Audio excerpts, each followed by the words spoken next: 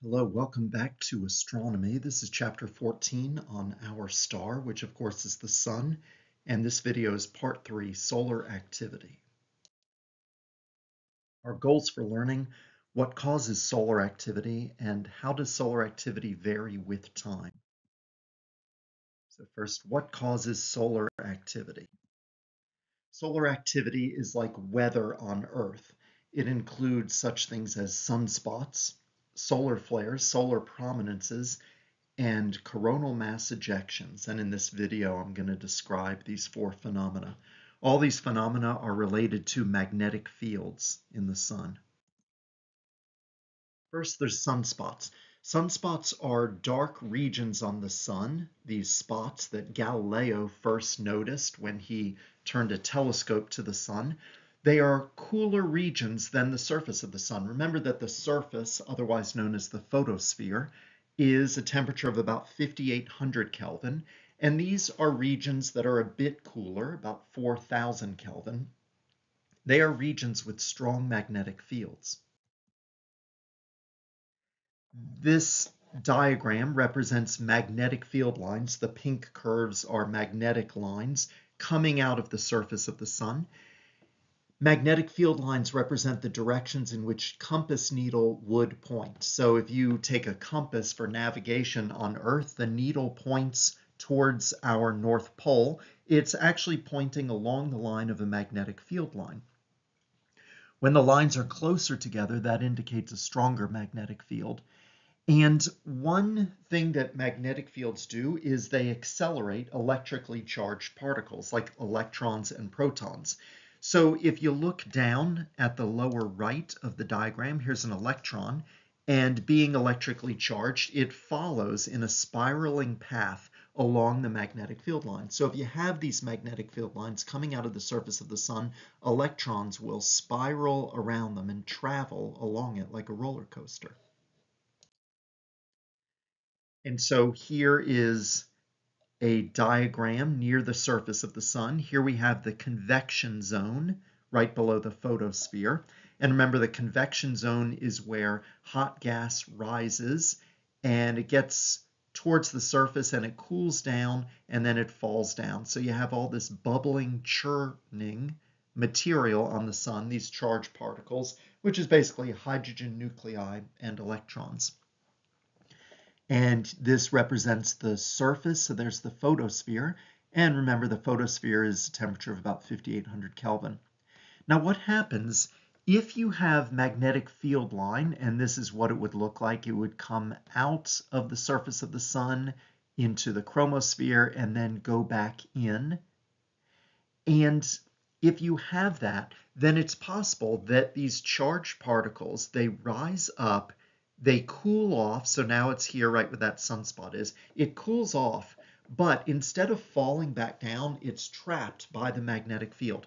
So where the magnetic field is intersecting with the surface of the sun, those cooler particles get trapped. Now, some of them do travel along like the roller coaster, but some of them are just trapped there. And so it's a cooler region.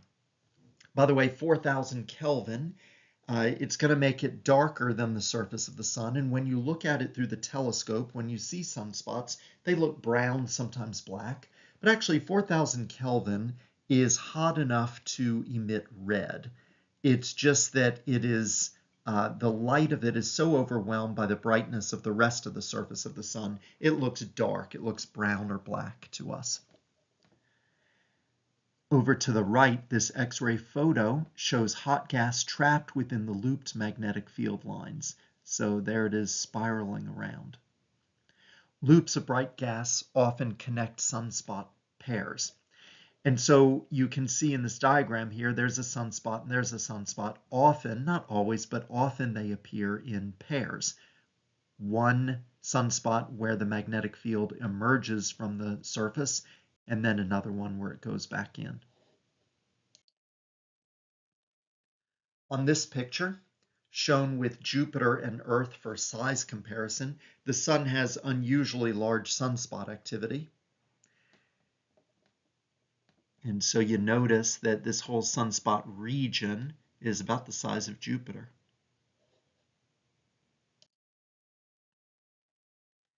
Now, going beyond sunspots, there are other solar phenomena. Magnetic activity causes solar flares that send bursts of X-rays and charged particles into space. So a flare is this bursting forth of energy that takes charged particles with it. Notice that it's X-ray. Magnetic activity also causes solar prominences that erupt high above the sun's surface. So these loops coming out, these are solar prominences. They're pretty short-lived, so they burst out and then they fall back down. Throughout this video, I'm describing the weather that's on the sun. And the sun has storms, just like Earth's atmosphere has storms. Magnetic fields can undergo sudden changes, producing these intense solar storms. And a very intense storm is called a solar flare, which is what you see in the video. Solar flares emit bursts of ultraviolet and X-ray and charged particles.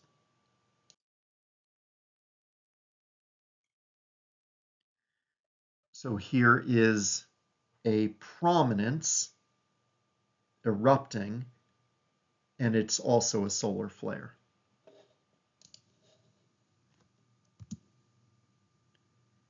And there is planet Earth in size comparison.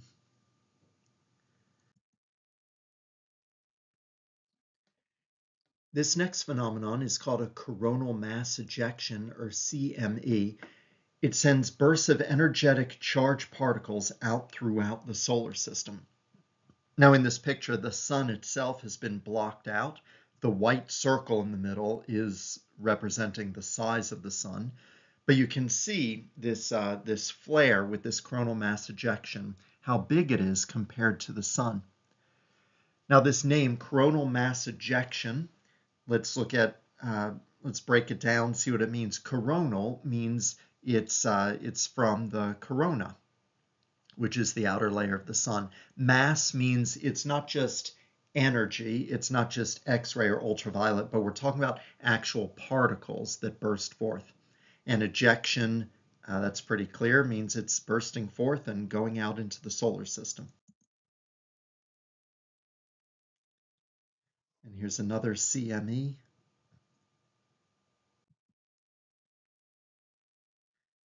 This one shows a coronal mass ejection ripping off a comet's tail. So there it is, the comet with its tail, and the CME comes forth and it just rips the tail off. And of course the tail regrows, because remember from chapter 12 what a comet tail is. It's not a solid structure, it's just the gas that is sublimated and is following away from the sun.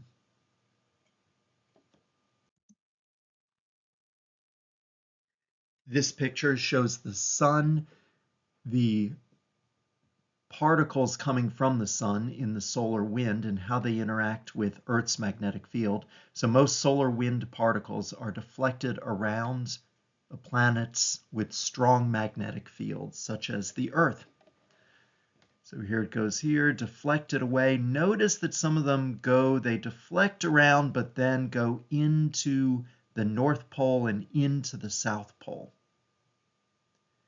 And this is the cause of the aurora borealis.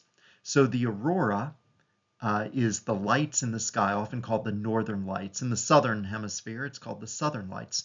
Charged particles streaming from the sun can disrupt electrical power grids and can disable communication satellites. So when we have a lot of solar flare activity, maybe coronal mass ejections, and these things are coming towards the Earth, you might hear about them on the news. On the plus side, you might hear about extensive observation of these northern or southern lights. And that's a good thing, that's a pretty sight. And on the bad side, these particles can disrupt power grids and communication satellites.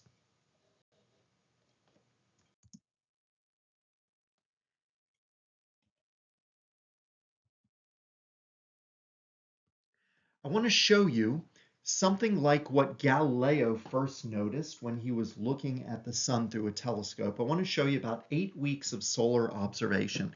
Here I have two side-by-side pictures. The sun, sometimes you see it as it is on the left with a lot of sunspot activity, and that indicates some prominent magnetic activity on the sun. Sometimes you don't see much, but I want to show you on this next slide.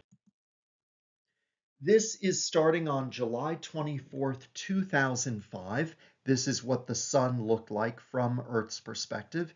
And you notice in the left side, the northern hemisphere there, you see a little bit of sunspot activity. And then you look at it the next day. So now I'll advance it to July 25th. And you can see that sunspot has moved.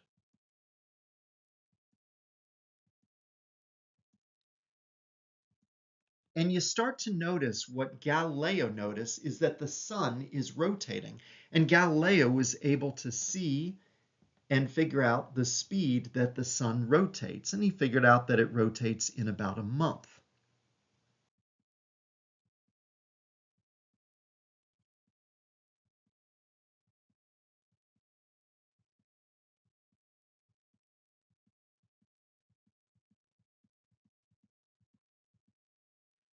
Now, I'll pause it here, August 19th. Astronomers designate with a number every sunspot or sunspot region. The sunspots go in cycles. It's usually about an 11-year cycle. And so when the cycle starts, it goes from no sunspot activity to a lot of sunspot activity and back to no sunspot activity in about 11 years. And so when a new sunspot cycle starts, they designate the first sunspot as sunspot number 1, and then number 2 and number 3. This one that the arrow is pointing at just happens to be number 798. And I'm pointing to it because I want you to see it's going to leave the face of the sun as the sun rotates, and then it's going to come around the other side. So let's watch for it as the days go on and it comes around the other side. You notice it's growing as it goes.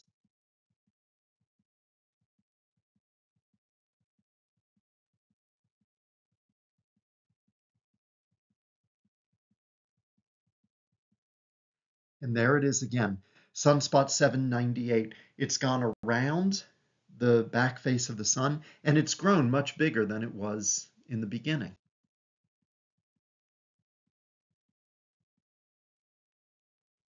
Let's talk about this solar activity, how it varies with time.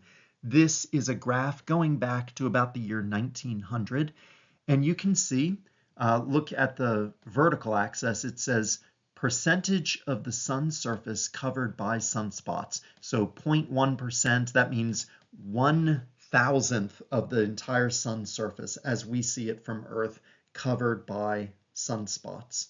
And then 2,000th, 2,000ths, and then 3,000ths.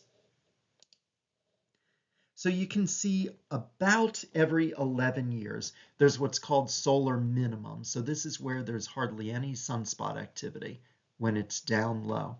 And then solar maximum when it's at its highest. Now notice that it's not uniform how much of the sun is covered with each solar maximum. So for example, here about the year 1960, there was a very high solar maximum, much solar sunspot activity, about 0.5% of the sun's face covered. And then here, maybe a little after 2000, not nearly as high. So how much sunspot activity there is in each maximum and minimum will vary. And although I said it's about an 11-year period, it's not always 11. On average, it's 11 years. Sometimes it might be about 10 years, sometimes about 12 or 13, but it averages out to about 11 years. So here's that same chart again. The number of sunspots rises and falls in an 11-year cycle. Now this is interesting. If we look at where the sunspots occur, this is a timeline. So you think in little after 1900, right where my pointer is, not much sunspot activity. And then about the year maybe 1904, sunspots are at relatively higher latitude. So about 30 degrees north and 30 degrees south. And then as the years went on, 1905, 1906, 1907, they tended to be more equatorial.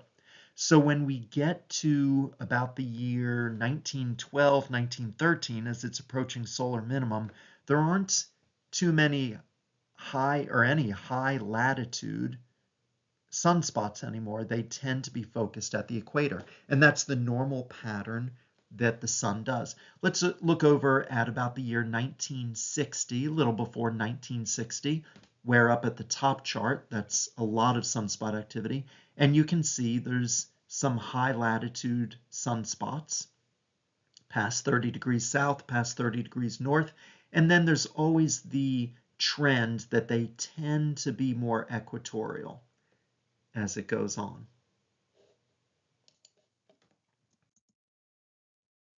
Now, if we take the chart back to when Galileo first started noticing sunspot activity, we can see these regular occurrences, about 11-year solar cycle going between maximum and maximum again.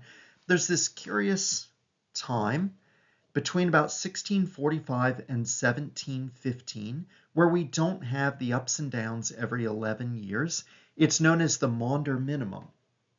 So about a 70-year period where there was very little to no sunspot activity, and it didn't go through the regular cycles.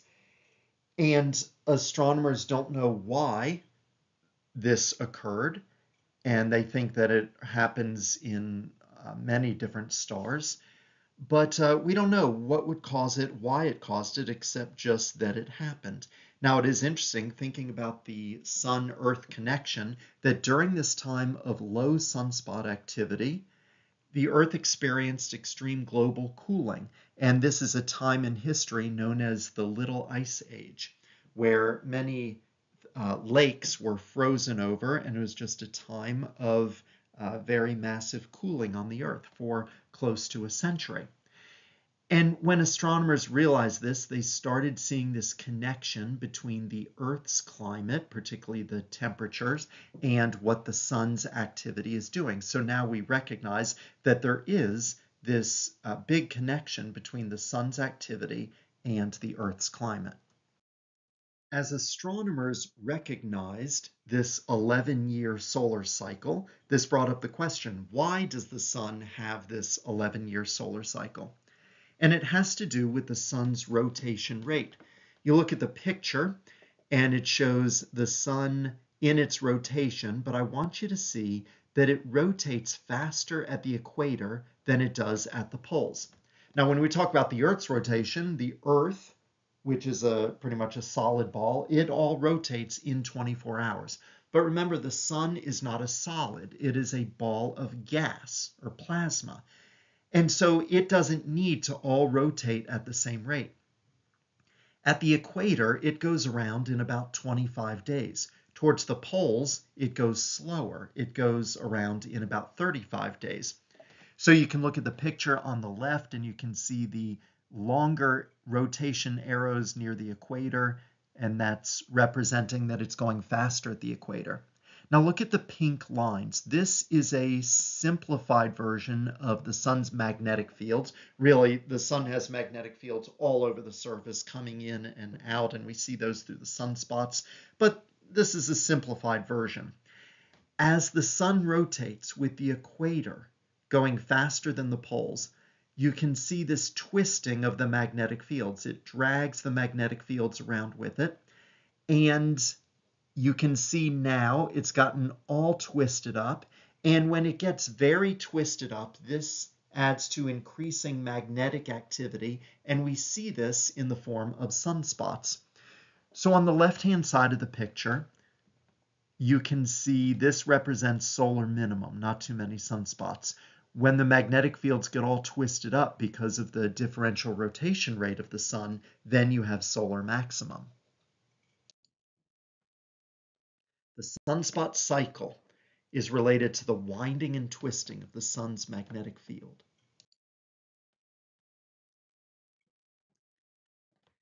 Now in this animation, you can see it snapping right now. So it goes to solar minimum, and they get all twisted up, solar maximum, and at some point it snaps and goes back to normal. And this takes roughly 11 years for it to go from minimum which is where it is right here.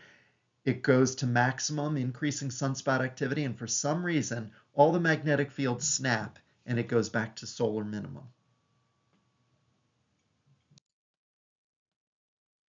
What have we learned? What causes solar activity? Stretching and twisting of magnetic field lines near the sun's surface cause solar activity. How does solar activity vary with time? Activity rises and falls with an 11-year period. Now, when I say activity, we can visually most see this with sunspots. But remember, the sunspots are just a visual indication of what's going on in the sun, of the increased magnetic activity. So with that magnetic activity, we get the solar flares and the prominences and the coronal mass ejections. The sunspots do not cause all those things. They're just a good visual indicator of the increased magnetic activity. There is a strong relationship between the sun's activity and the Earth's climate.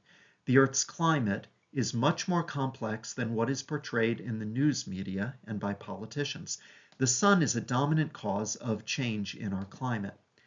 If you look at this graph right here, the blue represents global temperatures, and so down on the graph is lower temperatures, high up is higher temperatures. And this graph goes back to about 1860. And we can see it's down low and then it does kind of up and down, but basically an increase until about 1940. And then there was a cooling period from 1940 to about the mid or late 70s, and then an increasing. And that is related to the length of the solar cycle. Now, length of the solar cycle, if you look over at the vertical axis on the red, I said that a solar cycle is about 11 years, but sometimes it's more, sometimes it's less. And so at the top is a short solar cycle, and at the bottom, a long solar cycle. And if we look at the length of the solar cycles, that's the red curve right here, you can see that there is a decent correlation. And so this leads astronomers and scientists to want to study further what is the relationship between the sun's activity and the Earth's climate. And we do see that strong correlation. That is the end of chapter 14, part 3, solar activity. Have a great day.